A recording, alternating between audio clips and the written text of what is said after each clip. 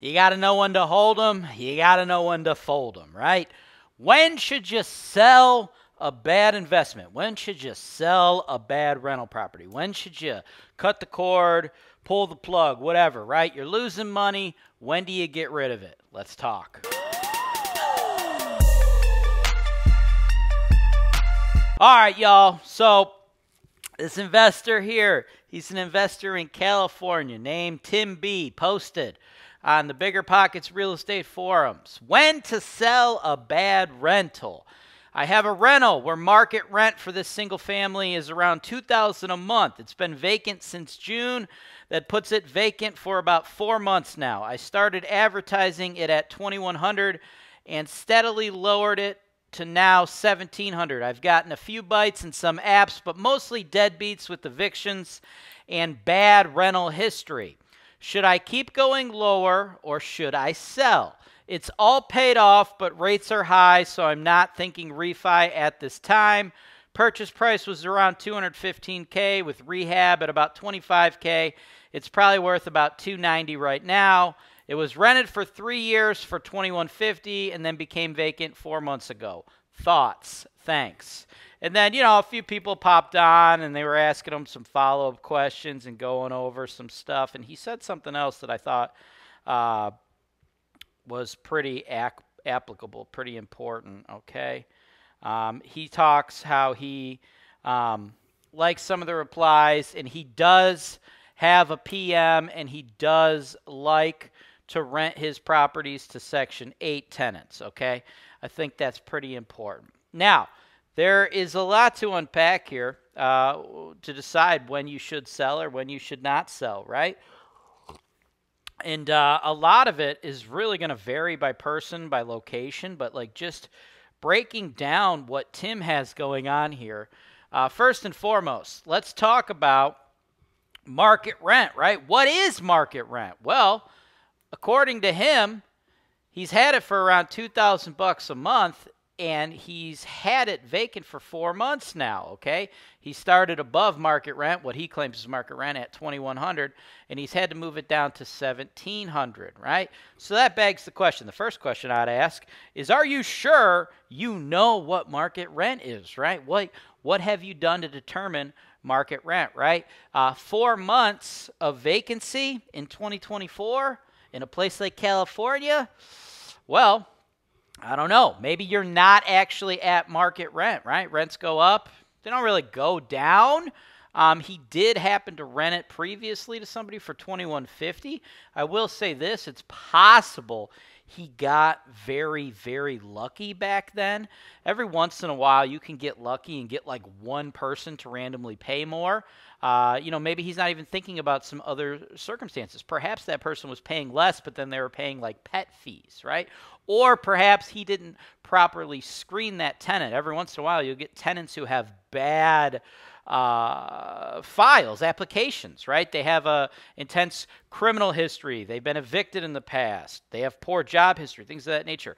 These are people that they can't find housing anywhere else. They keep getting denied by landlord after landlord after landlord. So when they finally find a landlord who's willing to rent to them, they are willing to pay a premium just to get in somewhere so they can actually have a roof over their head. Now, I'm not advocating you guys go out there and try to find underqualified tenants, because that's probably going to lead to nothing but pain for you. So it's possible he just got completely lucky with that tenant, and he's totally missed the mark. He's completely missed the mark on what market rent actually is, right?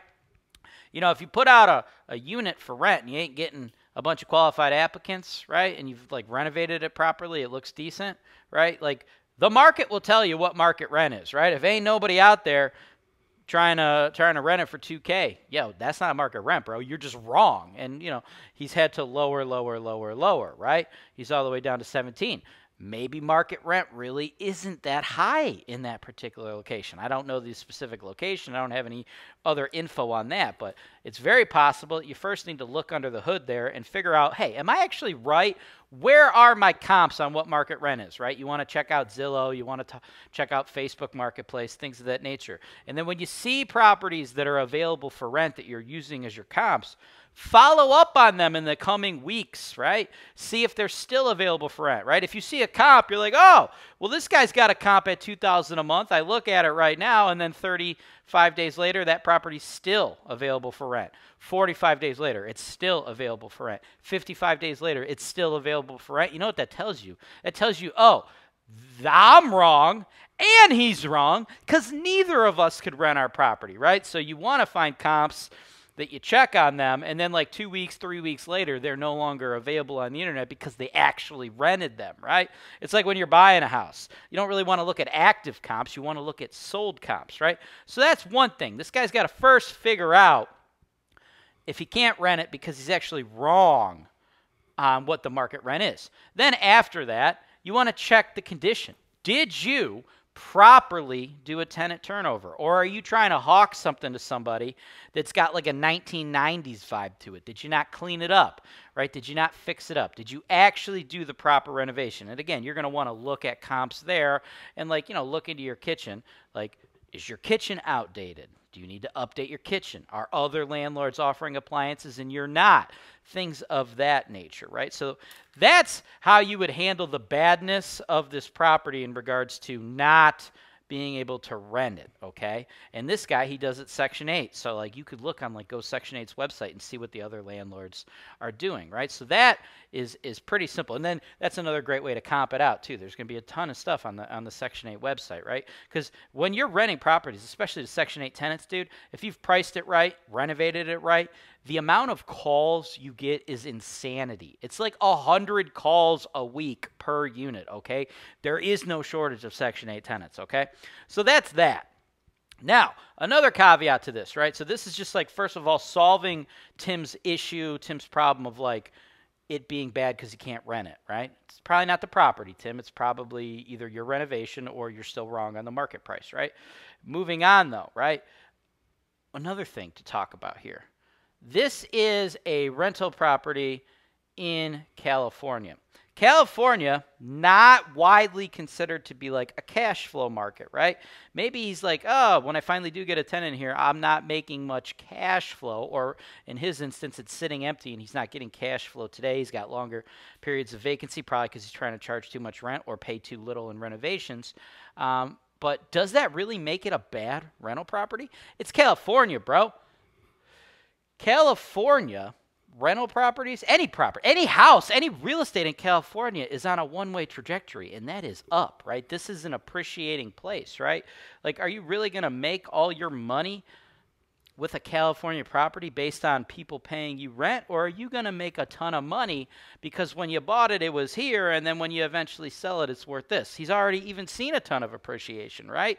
He bought it 3 years ago at $215, put 25 into it. So that's 225, 240, okay, 240. And now, if he's correct, he says it's worth $290. So it's already $50,000, okay? The thing is, making almost $20,000 a year in appreciation if he's correct, right? So if you're thinking, should I get rid of my bad rental property, are you only focused on the cash flow that you've earned every year, or are you also factoring in your appreciation every year, right? Because if this guy, does eventually get a tenant in there and then it runs, let's say it runs even or cash flow negative. Maybe your California rental property ended up costing you $200 a month. So you were negative $2,400, right? That means from the rents you got and then the expenses you put out, right? Taxes, repairs, maintenance, capital expenditures. Let's say you ended up a net loss of $2,400. You're like, oh no, I'm losing money. I lost $2,400 by owning this rental property. But dummy, your thing appreciated almost 20 grand. So let's say it appreciated 20 grand and then you lost 2,400. Did you really lose 2,400 or did you make like $17,500, right? It's called negative gearing. You guys got to think of that too, right? So for this guy's question, it's like, bro, are you sure you actually have a bad rental property, or is your mindset broken? Are you just like trying to figure it out? But again, that's going to be different for everybody, right? Like maybe Tim here is a person who is struggling to pay his bills. Maybe he's living paycheck to paycheck. If you're a guy who's living paycheck to paycheck and you can't cover your bills, maybe paying like $2,400 a year or having to cover $200 or so a month in cost is killing him. Maybe he can't afford to pay all of his bills. In that case, maybe you do want to cash in your chips and move on, okay? But if you're a person who doesn't need the cash flow, doesn't need the money, well, you got to really focus on that and really realize, like, oh, I'm not actually really losing money here. I'm actually gaining money, right? And I'm just utilizing my tenants to cover a majority of my costs to offset my costs while my investment continues to grow and grow and grow. It's really a mindset thing, right? You got a lot of investors who invest in real estate, and they're really trying to gather as much monthly cash flow as they can because their goal is to replace their current income from their job and become a full-time real estate professional. Well, that's one thing. You probably don't want to buy a California rental property in that case. You probably want to be investing in the Midwest. You probably want to be investing in like Detroit, Cleveland, Baltimore, something like that. You're probably not thinking about investing in California. But then there's a whole other segment of real estate investors. Think you're wealthy people. You know, your engineers, your doctors, your lawyers, they have a whole bunch of money and they're looking for tax shelters and they're just looking for a place to park their money and let their money grow. If that's the case, this rental property doesn't seem like a bad rental property to me because you're getting almost $20,000 a year in growth. And that's not counting any of the cash flow or negative cash flow that it may pan out. Now, I'm assuming with this guy having absolutely no mortgage on this property, if he actually does put some tenants in there, he's probably going to end up cash flowing a little bit of money anyway, or at least breaking even. But it's really just all about figuring out what his actual market rent really is, right? And he says he put 25 into it a couple years ago, so maybe he doesn't really need to renovate it. His probably biggest issue here is probably he just doesn't know what market rent is. That's my guesstimate. But again, I'm just operating off of limited information here. And of course, every person is going to, have a bunch of variables that will adjust, what makes sense for you. But the real thing here is let's first answer the question, like, is my rental really bad? Because to be honest with you guys, it's pretty hard to like have a bad rental property, right? Like cars, right? Cars are considered a liability because they typically go down in value. Real estate is always an asset because it typically goes up in value. They ain't making any more land, right? Now, if you buy it at the wrong price, you made your mistake there. But like usually actually physically owning real estate is almost never bad, guys. It's always an asset. Thanks for watching. Subscribe to Holton Wise TV for more financial information, education, and entertainment.